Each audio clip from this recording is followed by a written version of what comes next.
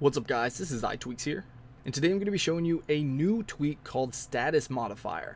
As you can see right up here in the top of the status bar, something you guys have been asking about a lot.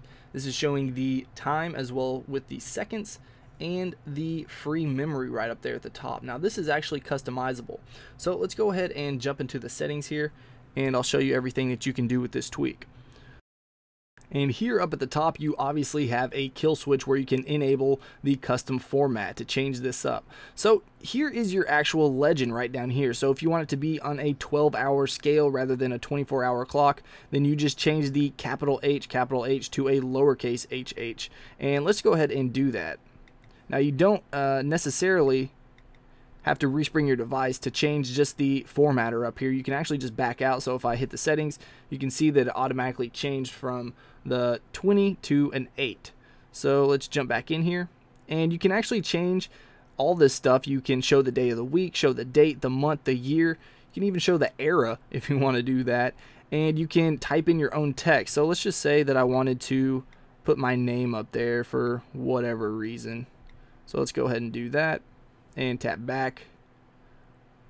Let's put a space in there. Maybe that's the issue. Alright, so there it is. Okay, it just took a little while to load, but there it is right in the middle. There's my name. So if you wanted to add your custom text, you can do that just by doing that. You can also toggle on or off the memory, the time.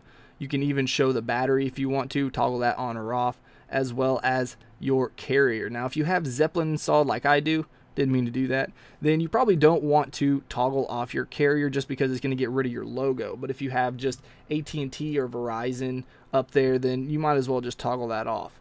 Now down here at the bottom you have IP address, but that's obviously not working yet. It's coming soon, so you can put your IP address up there if for whatever reason you want your IP address up there.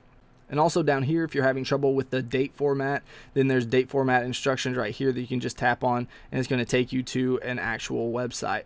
And if you're having trouble loading any of the stuff, like it's not automatically loading or changing when you hit the back button, then you can just go ahead and respring. But obviously everything got fixed up just like I wanted it to. You can see my name, the time, the seconds, as well as the free memory up there. One thing I did want to tell you before we jump out of this, you don't have to actually have the period or space or colons. They can be basically anything. So if you don't want anything in there, then you can change that as well. So if we tap back, you can see it got rid of all the punctuation right there up at the top.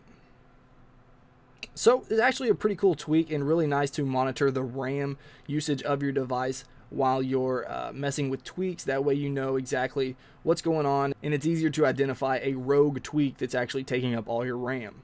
So let me know what you guys think about this tweak in the comments below, and if you enjoyed this video, please hit that like button. If you want to see more of my videos, then go ahead and subscribe. Also, don't forget to like my Facebook page and follow me on Twitter for updates. And if you haven't checked out my gaming channel, go over there and stop by and say hey. Alright guys, till next time, peace.